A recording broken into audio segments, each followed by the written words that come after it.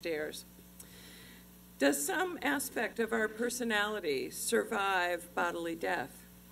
Long a philosophical and theological question, in the 20th century, this became the subject of scientific research.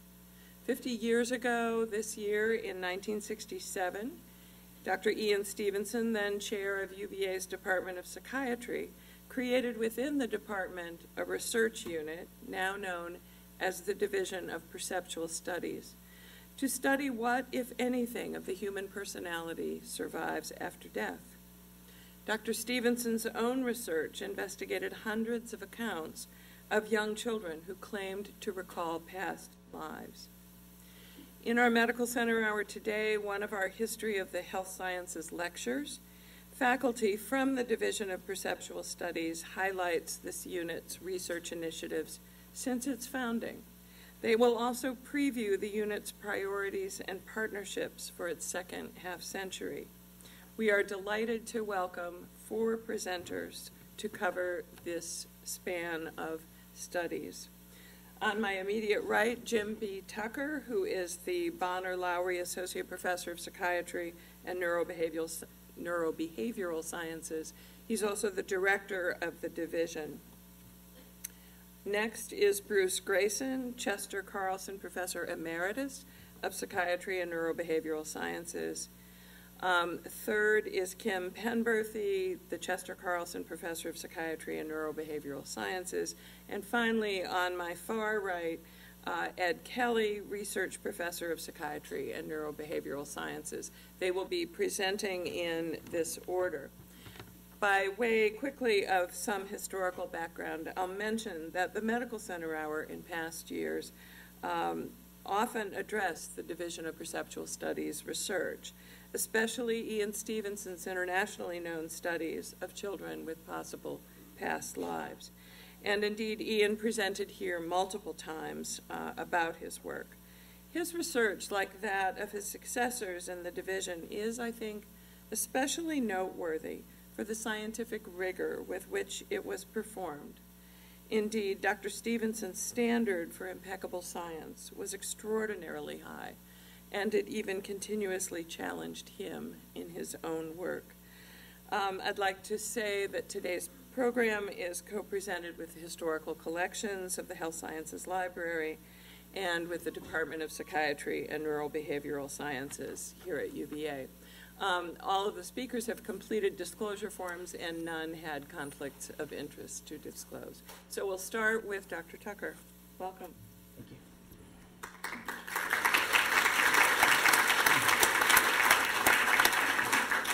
All right, thank you very much. As you have heard, we are going to try to cover a fair amount today. I'm going to start by telling a little bit about the history of our division, and then we'll each talk about one particular area of research, and mine will be this work that Marcia mentioned that Dr. Stevenson began with young children who report memories of past lives. As she said, we do not have anything to disclose as far as conflicts of interest. So the story begins with Ian Stevenson. And he came here to be the chairman of the Department of Psychiatry in 1957. At that point, he was in the middle of quite a successful mainstream career. He had nearly 70 publications to his credit at that point.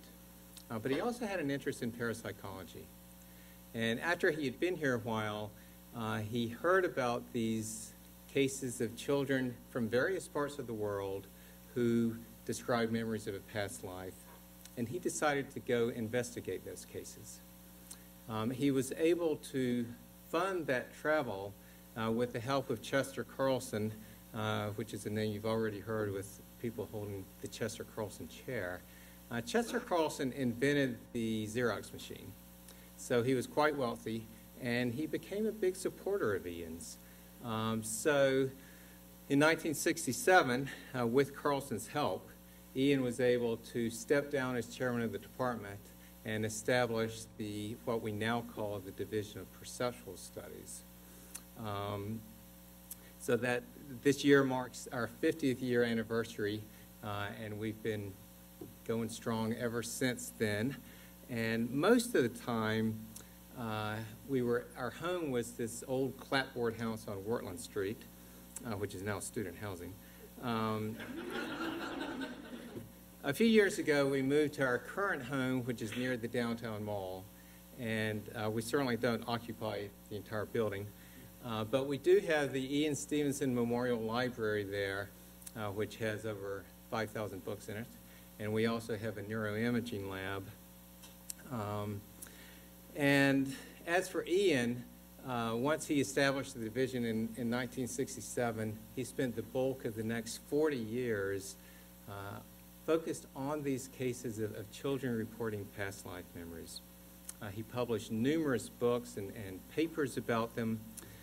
One of his books was reviewed in JAMA, and it was actually reviewed by the book review editor, who wrote, "In regard to reincarnation, he has painstakingly and unemotionally collected a detailed series of cases from India, cases in which the evidence is difficult to explain on any other grounds. He has placed on record a large amount of data that cannot be ignored." So to tell you a little bit about this phenomenon, we have now studied over 2,500 cases from around the world. They are easiest to find in cultures with a belief in reincarnation, but they have been found wherever anyone has looked for them. They have been found on all the continents except Antarctica. And they typically involve very young children who spontaneously start talking about a past life and a recent ordinary past life. These kids are not claiming to be Cleopatra or Julius Caesar or anything like that, just describing somebody who lived and died. The one part of the life that's often out of the ordinary is how the previous person died. In over 70% of the cases, the previous person died by unnatural means, meaning murder, suicide, accident, combat, that sort of thing. And often the kids, in fact, in most of the cases that we've investigated, the kids give enough details so that people have been able to confirm that somebody did actually live and die whose life matches the details that the child gave. Now, along with the statements, the children often show emotional or behavioral features that seem connected to the material they're describing, and I'll give you an example of that in a minute. In addition, some children even have birthmarks or birth defects that match wounds, usually the fatal wounds, on the body of the previous person. And Ian studied a lot of these cases.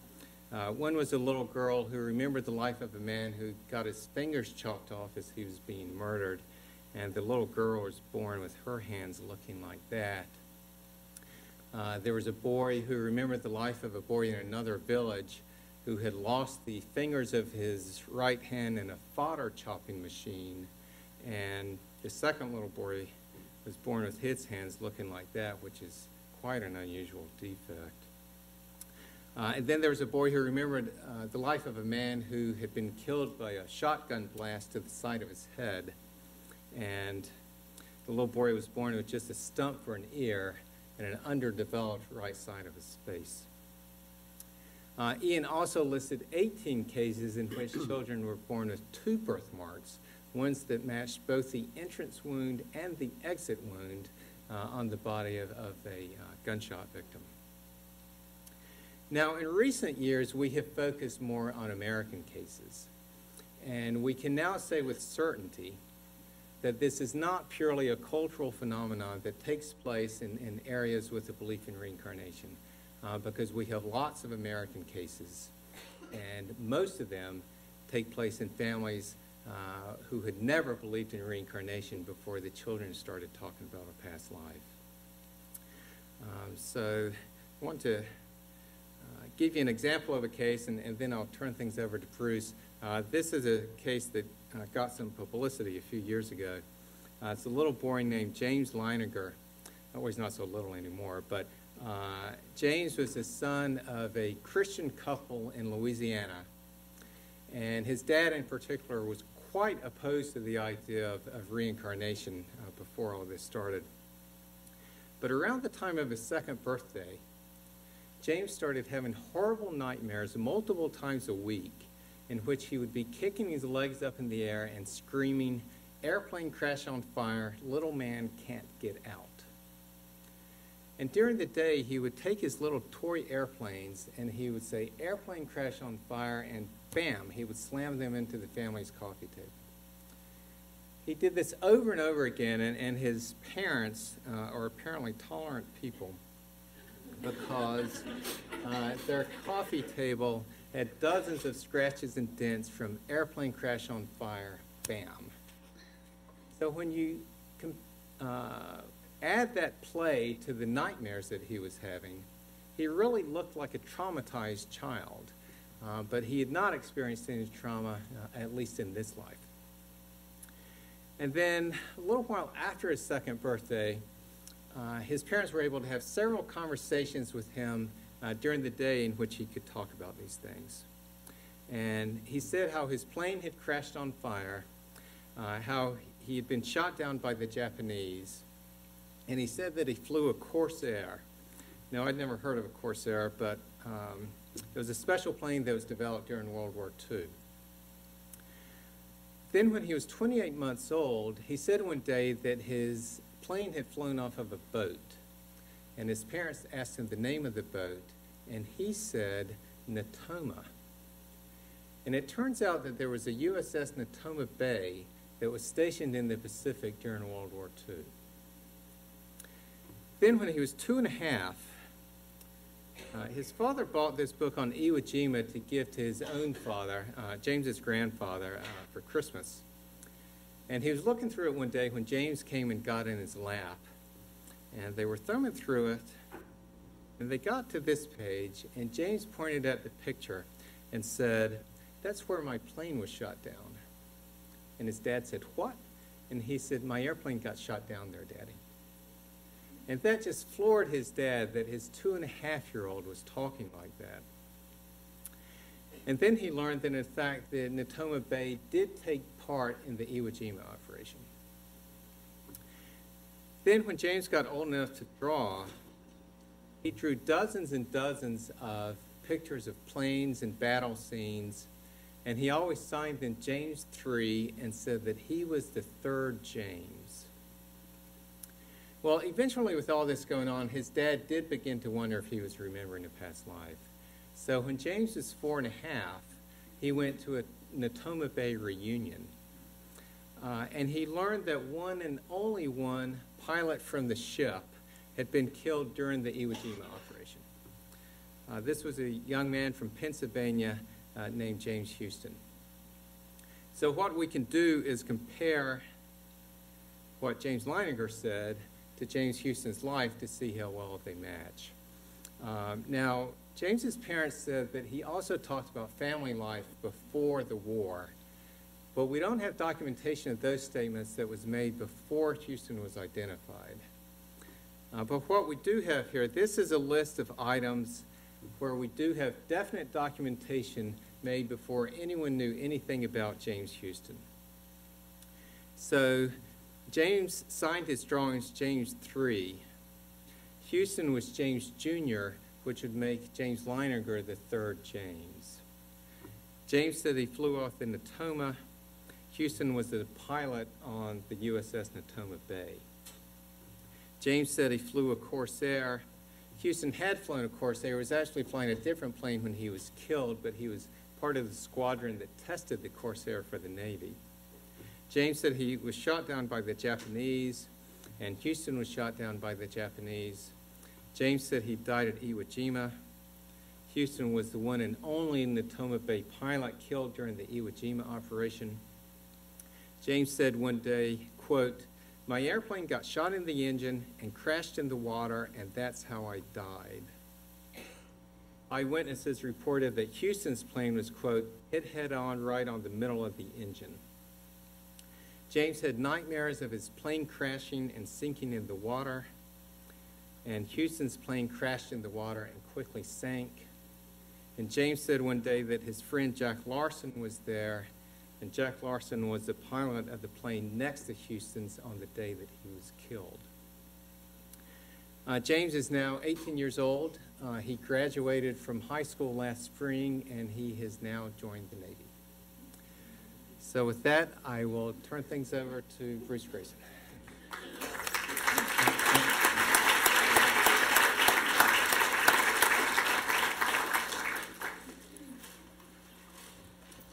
Thank you, Jim. Among the phenomena that we've been studying at the Division of Perceptual Studies, or DOPS, for the past 40 years have been near-death experiences, or NDEs. Many people, when they come close to death, report unusual and profound experiences in which they appear to have left their bodies and claim to have moved beyond the boundaries of time and space. These NDEs have been recorded in a variety of ancient cultures. You can find them in the writings of Plato, in the Bible, in writings from Tibet, India, Egypt, China, Japan, and in the folklore of the South Pacific and Native Americans.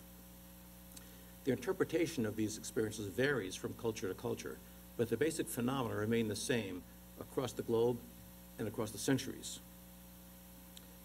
These experiences near death were recorded in medical literature in journals in the 19th century, and they were described as a discrete syndrome in 1892 by Heim. They were written about quite a bit in French academic journals in the 1890s, when Victor Egger gave them the term near-death experiences. That term became popular in English in 1975, when a book was written by a UVA intern named Raymond Moody called Life After Life. There remains some controversy now about what causes NDEs and what their ultimate meaning is, but there's no question about their incidence or their impact on people. A variety of studies here at UVA and in Europe and the UK suggest that they occur to about 20% of people who have a documented cardiac arrest in study after study. We at UVA have developed a model of the NDE and a scale to quantify the depth of NDEs that's been used in hundreds of studies around the world. It basically looks at NDEs as being composed of 4 component parts: changes in thought processes, changes in emotional states, apparently paranormal phenomena, and what seem to be otherworldly phenomena. The changes in thought processes include a sense of time being distorted. People often talk about having a sense of timelessness, thinking being faster and clearer than usual, having a life review or panoramic memory where your entire life flashes before your eyes, and a sense of sudden understanding or revelation where everything becomes crystal clear. The changes in feeling include a sense of peace and well-being, feelings of joy, a sense of oneness or cosmic unity, and an encounter with what seems to be a loving, warm being of light. The apparently paranormal features include extraordinary sensory vividness. People report seeing colors they have never seen on Earth, hearing sounds they've never heard before, having what seems to be frank extrasensory perception of things going on elsewhere, visions of the future, and a sense of leaving the physical body.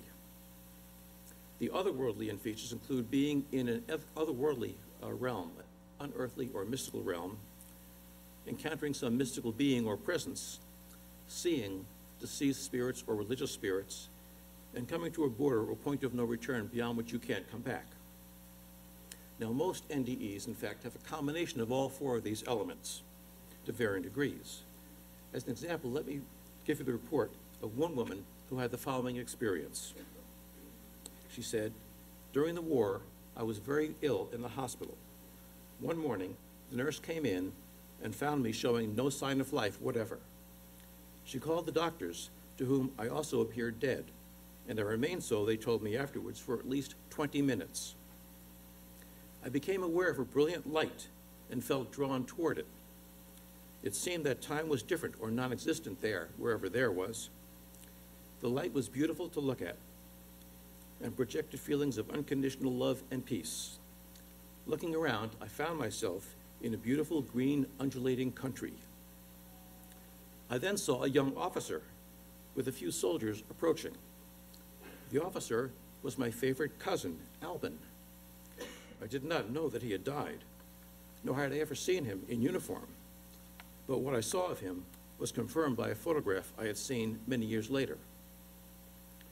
We spoke for a few minutes, happily, and then he and the few men with him marched off. Then a presence beside me explained that these soldiers were allowed to go and greet others who were dying and help them meet their death.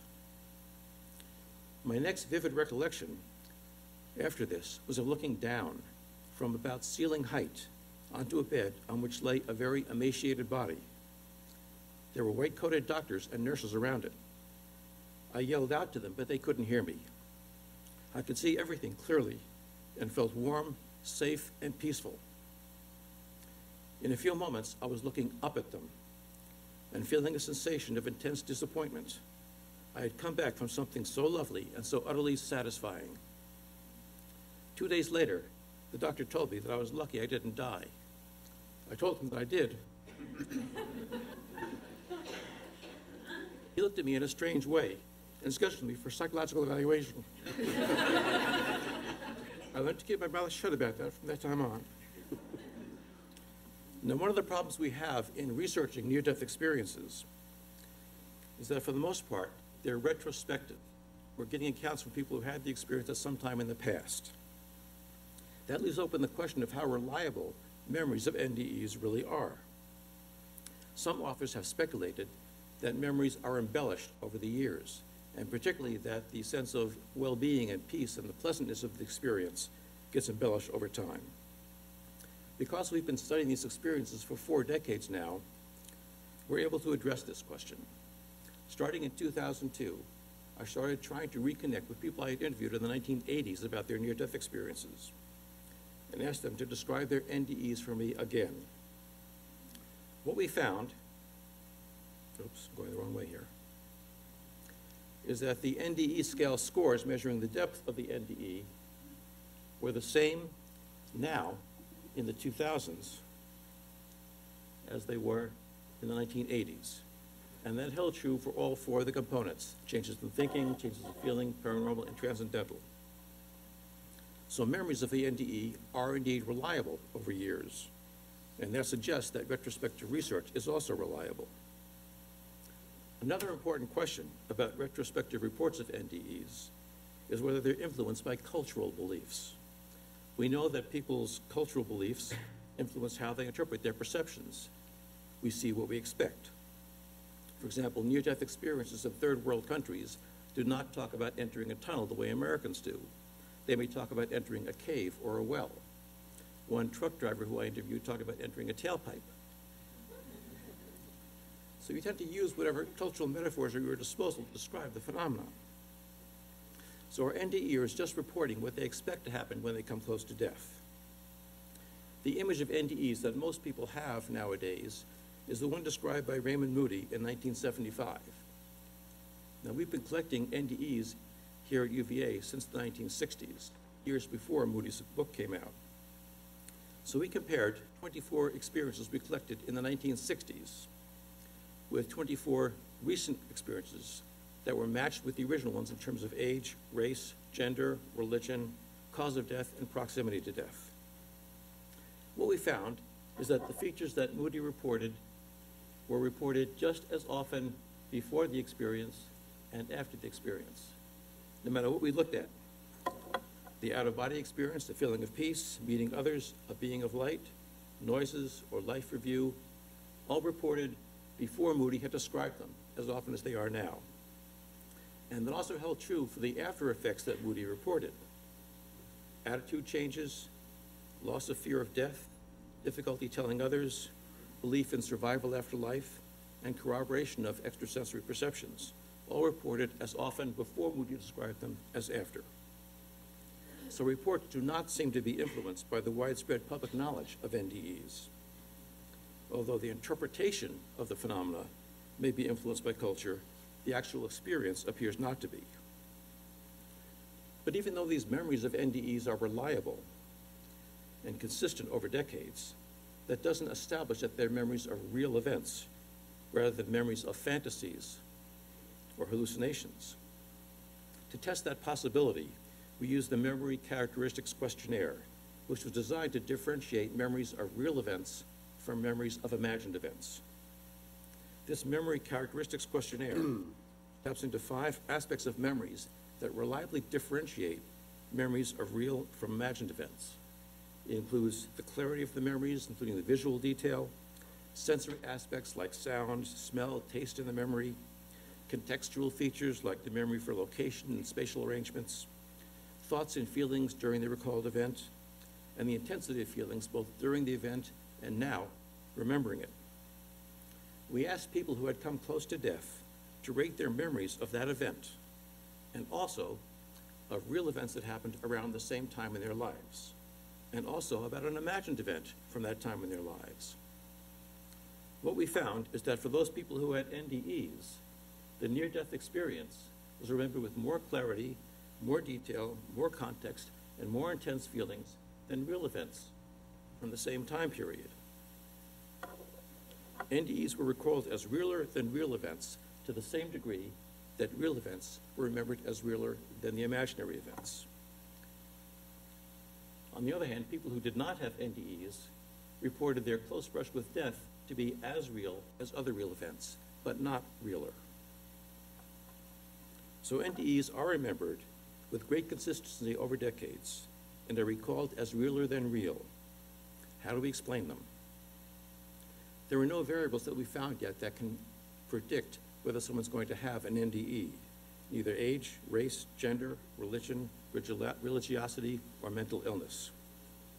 There's been lots of speculation about physiological variables that may be involved in NDEs, but the bottom line is that it's hard to reconcile enhanced mental function, thinking and perception being clearer and sharper than ever before, with impaired brain function, as you have in deep anesthesia or cardiac arrest. So why are near-death experiences of interest to health professionals? One reason is that there is a consistent pattern of after effects from near-death experiences, changes in beliefs, attitudes, and values. And these have been corroborated with long-term studies and interviews with significant others.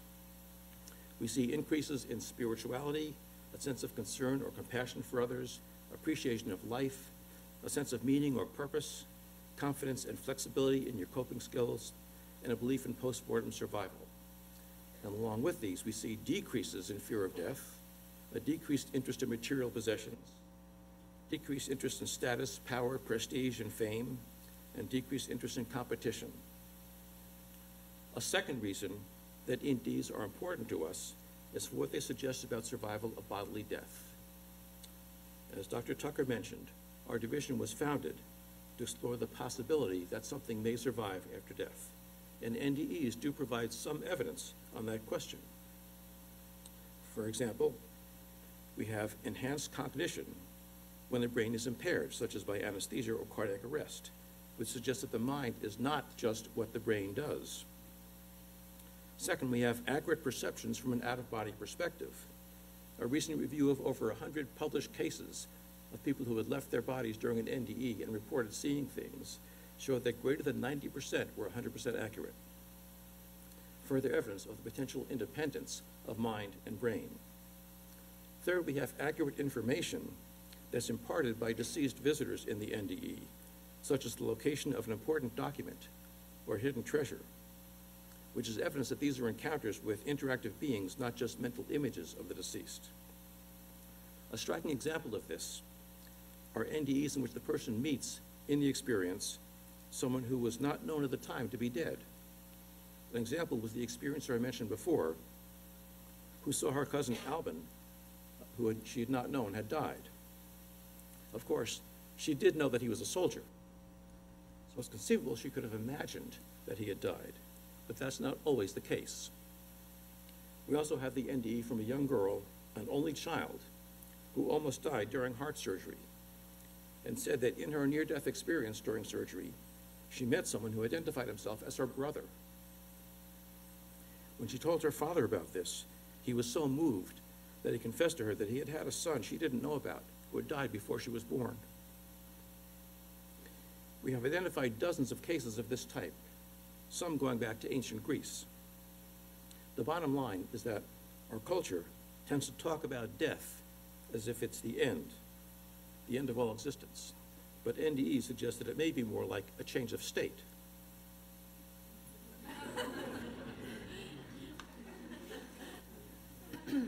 going to turn things over now to Dr. Kim Penberthy.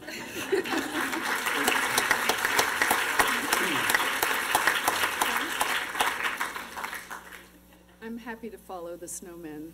I love that. Well, thank you. I am Kim Penberthy, and I am the newest member at DOPS, and I feel very honored to be part of this esteemed group and bring with me what I'm going to talk about now, which is some of the directions we're moving in. As you heard, there's been an extensive history of research in the area of near-death experiences and children who remember past lives. That's not all that we are doing, though, or have done. And so I'm going to describe to you a little bit, very briefly, some of the work I'm doing, and then my colleague, Dr. Kelly, will finish up. So the areas you've heard of are important because of the main question and mission that DOPS has, of this idea of survival, this idea of the relationship between what we call the mind and the brain, and are we more than just the bodies that we inhabit? Additional research thus builds in that area, which would make sense. So the areas of research that we've strategically outlined and planned and sort of begun to collaborate in include areas that build upon this, including continued work in the areas you've heard about. We're also looking to expand and focus our research in the area of end of life. I work in the Cancer Center as a clinician. I'm a clinical psychologist working with palliative care, and we have a lot of questions about all the experiences of people while they were dying, the experiences of people who are working with the dying, and we'll hope to launch research in that area and begin hopefully this fall with a big event that we have. We also have a strong background in the neuroimaging field and have specific dedicated researchers to look at this. So the folks you've just heard about and you've heard alluded to, we can look at their brains and look what is going on with various imaging sort of strategies, including EEG, other neuroimaging capacities that we have, and we have brilliant people doing that work. So we're always looking for individuals where we can sort of use these techniques and develop our hypotheses and test them. We also are looking at the phenomena that exist where we can experience some of this ability without having a near-death experience or a memory of a past life. These are some extreme examples that promote these things that that Bruce was talking about. And one of the areas of research for me is how can we achieve these sorts of states of mind, this level of consciousness, with intentionality. So not all of us will have a near-death experience. Not all of us will remember a past life. Does that mean we're excluded from this realm of understanding? And I don't believe that's necessarily the case. So my interests fold into what we've talked about, this idea of this optimistic idea that we can achieve this. So one area of research that I have is looking at intentional strategies to develop these and understand this relationship between consciousness and the physical world. So I have currently got funding to look at the development of these skills and how they may be associated to people who are practicing mindfulness, meditation, various forms of yoga. And I'm collaborating with my colleagues at the Institute of Noetic Sciences in California, where we have some preliminary data to demonstrate that there seems to be an association. And the reality is, I mean, this is what some of these practices were developed for, are to enhance these abilities. And we often, in our modern day research, don't ask about them. So we might teach someone how to meditate and measure their blood pressure and see that their blood pressure went down, which is pretty darn amazing in and of itself. We don't ask them, however, did you notice if you were more intuitive, or that you've had any kind of other extraordinary experiences. And it turns out if you begin to ask people, many of them will report that. So we're now currently looking at prospectively monitoring this in cohorts here and in California. And looking at, again, in the tradition of DOPS, us in a scientific way, what we can find in that area. I have research looking at developing a mindfulness-based intervention for people with lupus. There have been very few developments in this area for decades, and we were charged with this task of looking at, can doing a mindfulness exercise not only reduce the stress, improve fatigue, but can it actually change biological markers, markers of immunological functioning or inflammation, IL-6, these sorts of things. And again, this is a big deal if we can look at intentionally developing these skills in order to help ourselves that way and help other people. So through the research at DOPS, I would just like to emphasize what we do is we strive to challenge some of the entrenched mainstream views that may be held in medicine even, and evaluate empirical evidence regarding consciousness and its relationship to the physical world, including our body and the mind and the brain, and looking at whether they are indeed distinct and separate. This is the work we do, and I'm going to hand it over to my colleague to discuss this a bit further, because it's important to understand the ramification of what this might mean, not just for ourselves, our health, our well-being, but I would challenge you to think about for the future of our Earth and our people as a race. So thank you.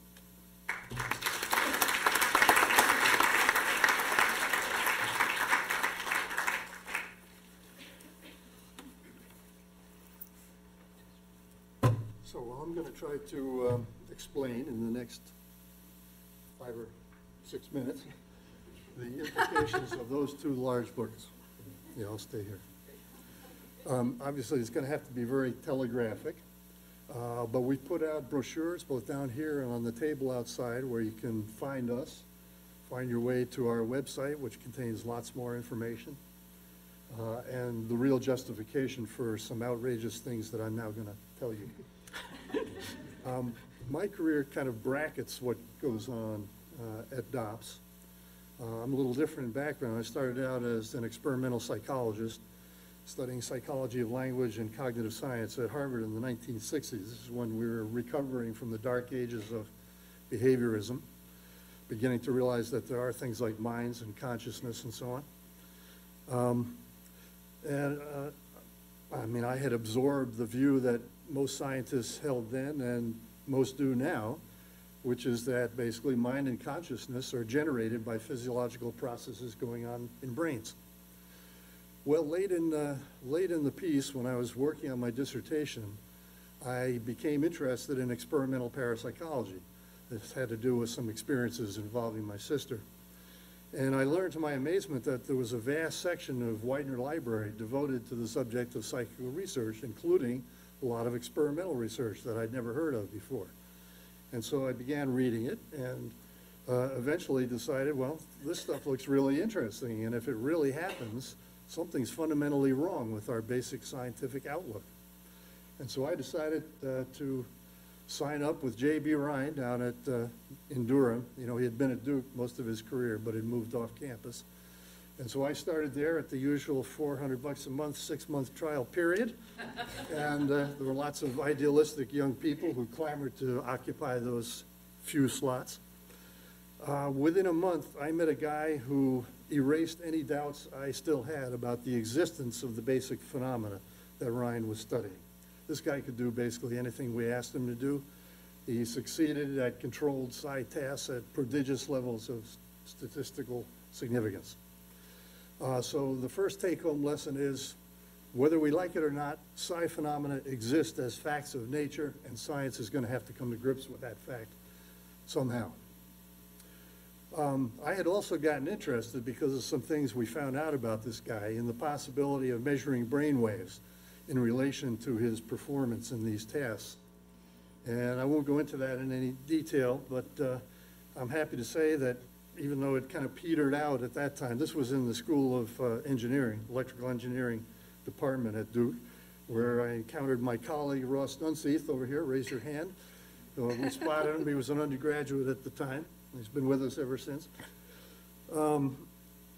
Anyway, that group was there. We made some headway, but the technology really was not up to it. We laid the kind of conceptual, technical foundations, but couldn't do many of the things we hoped to do. We now have established at DOPS a really first-class neuroimaging facility and can begin to do things now that we could only dream about back in the 1970s. Okay, but now we come to the other part closer to this. I had to give up psycho research for a good long time, worked in neuroscience at UNC Chapel Hill, all the UVA enemies, right, the core. Yeah, and we did some good things there and continued to develop our EEG techniques and so on. But I was anxious to find a way back into the field, and actually married one of Ian's longtime research collaborators, Emily Williams, in 1998, and retired early and moved here in 2002 so that we could work intensely on the first book, Irreducible Mind. Now, the way that came about was that Mike Murphy, who you may know as the co-founder of Esalen Institute out in Big Sur, California, which is now an island, apparently, by the way, due to the recent storms. He's an amazing man, much like Ian. In fact, we dedicated our book to Ian and Mike jointly, even though they never met in the flesh. They're both kind of descendants of the original founders of psychical research, that is, in the breadth of their scientific vision. Mike was well aware of the prevailing view in neuroscience, and that if that view is correct, there can be no survival, period. And that's an inescapable fact. If mainstream view of production of mind and consciousness by physiological processes in the brain is correct, there can be no survival. That's the fundamental biological objection to survival. And it's been elaborated ad nauseum in a recent book called The Myth of an Afterlife. Anyway, we started by just reviewing evidence for survival, which Mike was very interested in, but we gradually realized that we needed to undertake a much bigger project in 2 stages. Irreducible Mind is the first stage, where we assembled in one place a whole lot of empirical evidence that we think disproves the conventional view of mind-brain relations.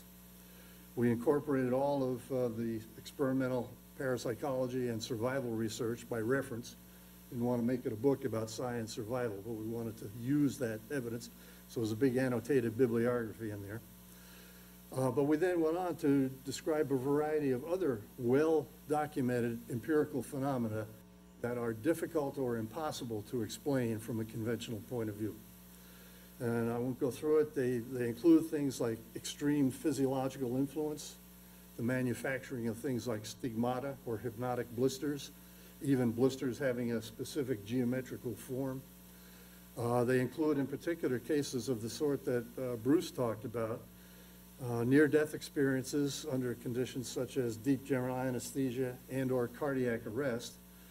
And those are crucial because these things are happening under conditions that 99% of contemporary neuroscientists believe are, the conditions which neuroscientists believe are necessary for conscious experience have been abolished.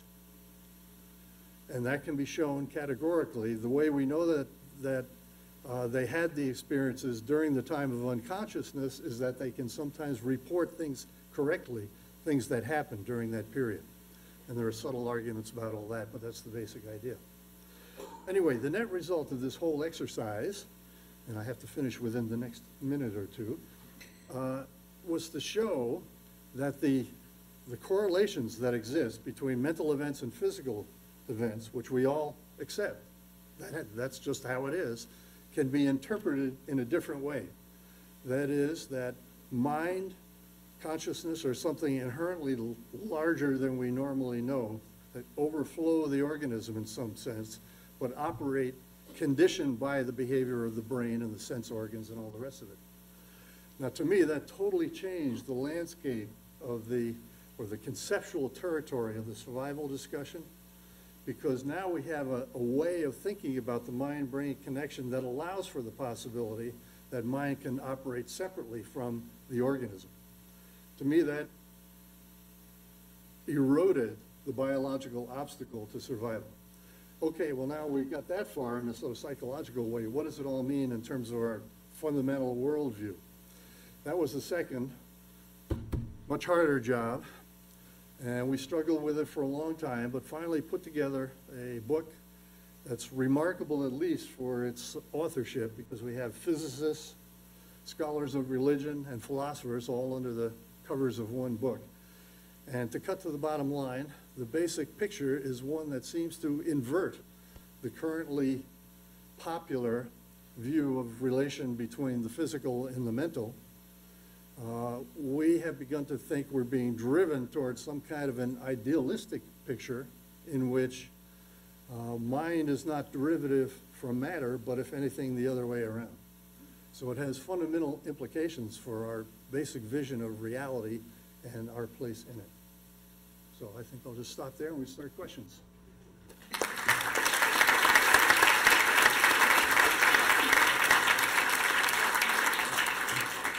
Thank you. Thank you for 4 wonderful presentations. I dare say this is a mind-expanding session. And we are open to your comments and questions. We have a couple of mics we can bring to those of you who have questions. I would ask that you please identify yourself before you make your comment or ask your question. And you may direct your question to any or all of the presenters. Who would like to start? Bob? I'm Bob Reynolds, a retired professor of medicine here and used to be a vice president, and I find this material absolutely fascinating and mind-boggling. I'm reminded of a book made into a recent movie called Heaven is for Real. And it tells the story of a 3 or 4-year-old boy who has a ruptured appendix and I presume had a near-death experience. And as he gets older, he tells the family about what he experienced. Would you categorize this as one of your near-death experiences and the story that came with it? Well, I would certainly characterize it as a near-death experience. There are a lot of questions about this particular case. He was a 4-year-old boy, as you said. And his parents were quite religious. In fact, his father was a pastor. And there's a lot of suggestion that his account was kind of filtered through the parents' belief system. That does not, of course, change the phenomena that he reported. He did, in fact, encounter some deceased relatives that he didn't know and so forth. So there are some phenomena that classify as a legitimate near-death experience, although the trappings may be colored by his family's belief system. Hi, I'm Nita Regal. I'm a retired nurse practitioner. First, I want to give a shout out to Dr. Tucker's books for anybody who hasn't read them. They're really extraordinary, and I think it underscores the rigor of your research. But I have a question for Dr. Grayson. When I was a nurse practicing in the coronary care unit, I had a few patients that I can recall that had, or that talked about what sounded like near-death experiences. But there was one patient in particular that it was so disturbing. I mean, I still remember his name and the vision because it was really unsettling to him. It was not a pleasant experience. It was he actually saw on a rainy day, it was during a cardiac arrest, he talked about being up in the room and being able to see things going on that were confirmed. But then he talked about this experience where he actually saw his funeral. It was a horse-drawn carriage. It was very, very unsettling to him. So it was not that peaceful, sort of calming effect. Have you come across any experiences like that? I don't know if it was a near-death experience or not, but it was just very different from anything I'd ever heard. Yeah. There certainly are a number of experiences that seem to qualify as near-death, but they are not pleasant. We don't know how many there are because it's hard to get people to talk about these things. Most people who have studied the phenomena say that between 1 in 10% of people who have a near-death experience will have an unpleasant one, although again, it's hard to say because they don't talk about them. Nancy Evans Bush, who herself had a terrifying experience, wrote a book about it called Dancing Past the Dark, in which she describes not only a range of unpleasant near-death experiences, but how to deal with them and how to make them into creative, positive experiences. Most mythological heroes' journeys include travels through terrifying travails to get to the final enlightenment or goal. And she kind of interprets it in terms of that some people need to go through these horrible things to get to the end point. Because we don't have many of these experiences to look at, we don't know what goes into making a near-death experience pleasant or unpleasant. With some people, we know that what makes them unpleasant is the difficulty in letting go. And people who are very rigid personalities find themselves out of their bodies and are terrified by that experience. So instead of embracing the experience, they fight against it, and that itself makes it terrifying. But that's not the whole answer. Hi. Hi, I'm Mary Stack, and I very much believe in what you're talking about and done different readings on it. And I remember, so Oliver Sacks, his book Hallucinations, he's poo-pooing this. What is your response to what he says? Oliver Sacks presents the standard materialistic position that the brain creates the mind, and he pretty much discounts all the phenomena that we look at and credit. And I don't know what his rationale is for discounting this, except that they don't agree with his worldview. Interestingly, he started one of his books, Musicophilia, with the near-death experience of Tony Sikoria, who was the orthopedic surgeon in Rochester who had a near-death experience when he was struck by lightning, and then had a total personality change. He started composing classical music, which he had never been involved with music before. Totally changed his life. And yet Sacks interpreted this as just an artifact of the brain his brain being fried by the electricity. So I know that he knows of our work, and he has read it, and just thinks that's not worth paying attention to. I'm Greg Patterson. I'm the Gamma Knife Nurse Coordinator here at UVA. Is your institute using anything to study like isochronic or binaural acoustic waveforms to alter mental status, such as in a lot of the popular literature, they're using theta waves, delta waves to elicit out-of-body experiences, healing, changing brain chemistry, things of that nature? We're certainly interested in that subject. I mean, one of the implications of the kind of psychological model that I sketched is that we potentially have access to all kinds of capabilities that normally we can't access. Sometimes people blunder into it, through having a near-death encounter of some sort. Some through meditating for decades. And maybe there are all kinds of other ways of accessing these things that we haven't found out about yet. Some kind of stimulation, whether electrical or magnetic stimulation of the brain directly, or sound of one sort or another. I don't think anybody has discovered anything like that yet that is really all that effective, but the possibilities are definitely there. I'm Anna Tate. I'm one of the abdominal transplant nurse practitioners here, and I had just a quick question. When you're talking about these near-death experiences that involve cardiac arrests or these anesthesia, sedative states, does that include studying patients that have been in like prolonged comas or ICU sedative states but have normal brain activity? We have not studied people in prolonged coma simply because we want people who have an acute event that we can look at before, during, and after. Some people are. Stephen Laurie is at the University of Liège in Belgium, who has done a lot of the important work with people who seem to be in a persistent vegetative state. And if you talk to them, they can show physiological responses. He is now very interested in near-death experiences, and some of his grad students are working with me in collaborative research.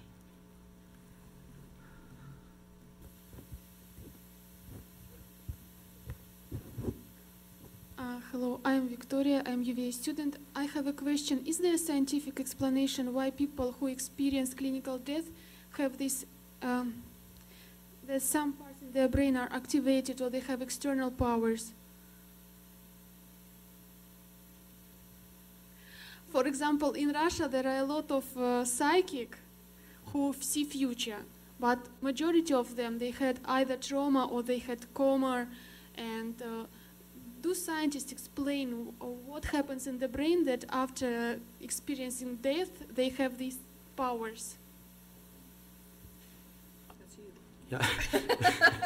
I don't think we have the answer to that yet. We certainly have a lot of anecdotal evidence that people claim all sorts of abilities after the NDE that they didn't have before. It's difficult to study these with neuroimaging, for example, because a lot of them can't do these things on demand. There have been a few people we studied in the lab that Ed has who claim to be able to do these things on demand, but to do most neuroimaging techniques, you have to be physically still while you're being imaged. And a lot of these people have trouble doing that. But we are still looking for people who can manifest these abilities at will, that can do it in a way that we can do neuroimaging with. Hi, my name is Libby Rexroyd. I'm a nurse coordinator in the surgery department. I'm just curious, how do you find your subjects? Do they come to you, or are you made aware of these incidences, or just, how you come about finding them? Well, these days they find us. They go online, if a child is talking about a past life, or if somebody has a near-death experience or extraordinary abilities, then they find Ed's lab. And so it would be very hard to go out and find people, but fortunately it's very easy these days for them to find us. If I could add to that, though, it's the hardest part of our job is finding suitable people to work with in our lab. So if anybody knows of anybody who has these kinds of unusual skills, send them our way, please. Over here, Dan Grogan. Unless I missed something, the only percentile correlation you looked at was, or mentioned, was cardiac events and trauma, suicide, war.